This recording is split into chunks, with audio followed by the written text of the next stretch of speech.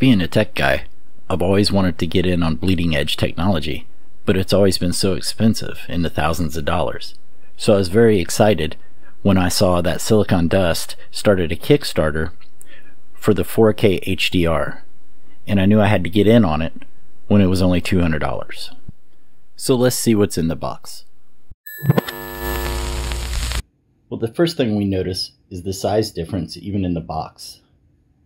Let's go ahead and open this up.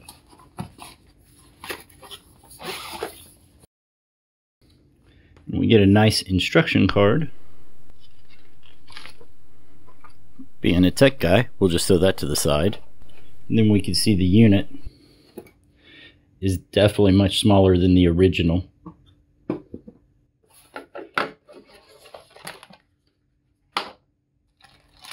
We get the power cable, a Cat 5e cable, and there's the commemorative coin for the Kickstarter.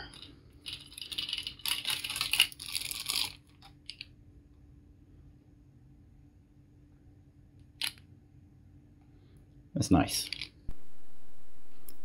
Now, as instructed, we need to update the firmware when we receive the unit.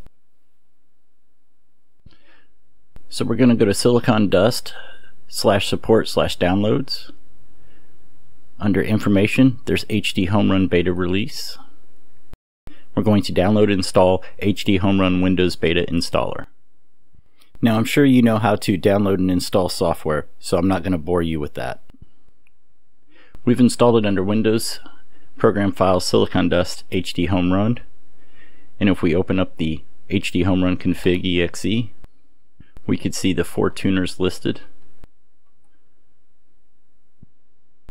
So we're going to click on the tuner and we're going to update the firmware.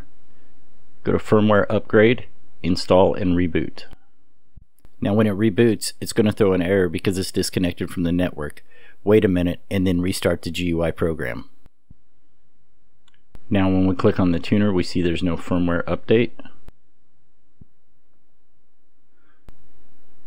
Going to close that and go to HDHomeRun setup.exe. We can see that it has found the old tuners that we used, but there's the new one. We're going to go to digital antenna, make sure the new one's selected, and click scan to do a channel scan.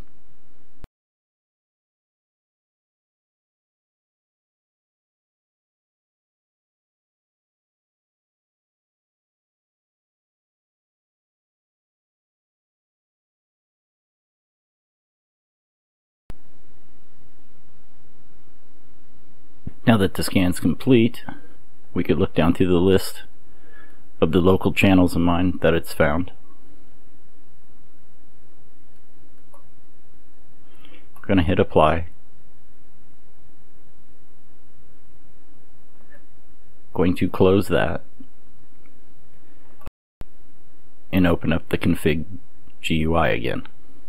Now select a local channel, and if I click view, we'll see it open up in VLC player.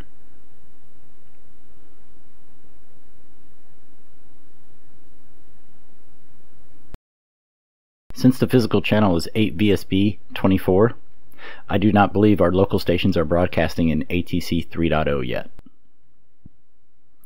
If you go to atsc.org/nextgentv/deployments, we can see each announced target market in dark blue will transition to readying broadcasts in light blue, and then on the air with ATSC 3.0 in orange. Nick has stated that the first goal was to be able to view channels. As ATSC 3.0 grows, they'll enable more features in future firmware updates.